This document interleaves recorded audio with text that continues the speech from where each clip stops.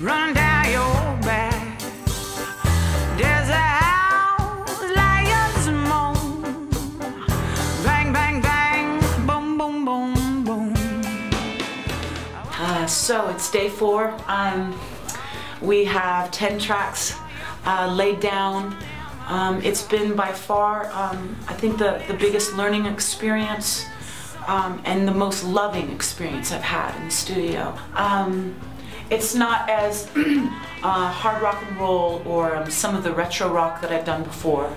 And I don't think it's so much of the storytelling that I've done before. I think it's more along the lines of, you know, even a bit of cabaret influence and certainly some jazz influence.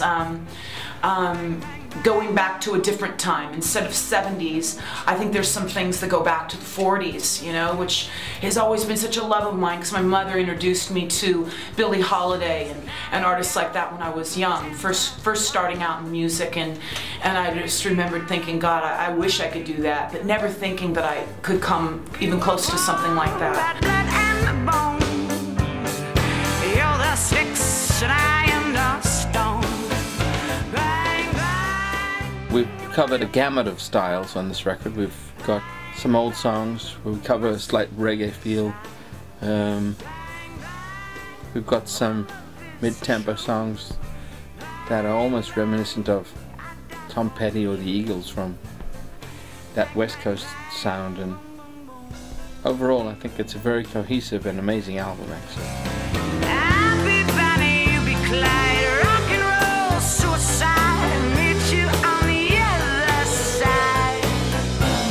And the thing that we did on the demo was the beat actually didn't come in until I heard bang, bang, bang, and then she goes boom, boom, boom, boom, and it like starts. It's a weird thing. But I'd like to start. I think we should start with the kick drum running the whole way through, and then bring the snare drum in after that. Bang, bang, boom, boom, boom.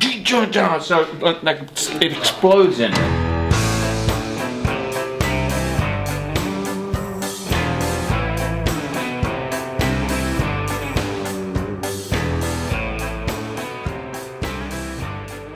It feels like a part of the rock category that's missing, right? And again, she plays piano, so we've got this root of the piano and her soulful voice, but with the rock guitars and the epic sounding music.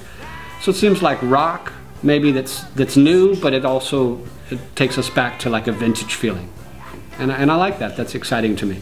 It feels like we're doing something new and we're leaving a bit of a mark.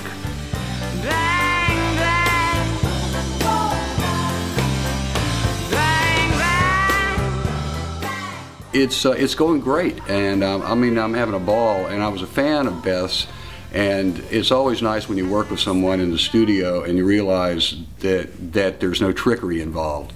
She is a genuine artist, and so it's just been a joy to work on this record. It's really, really a special record, I think.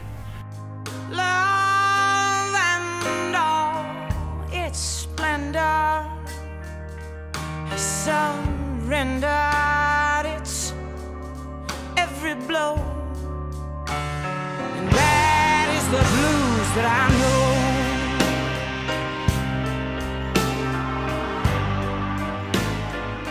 I think it's like listening to old-time radio. I think, you know, one of the things that was so great about listening to radio, you know, a few years back was that you get a whole bunch of different styles. I think it's exciting to listen to a record like this with a bunch of different styles, and it makes the record eminently listenable, you know. This is love.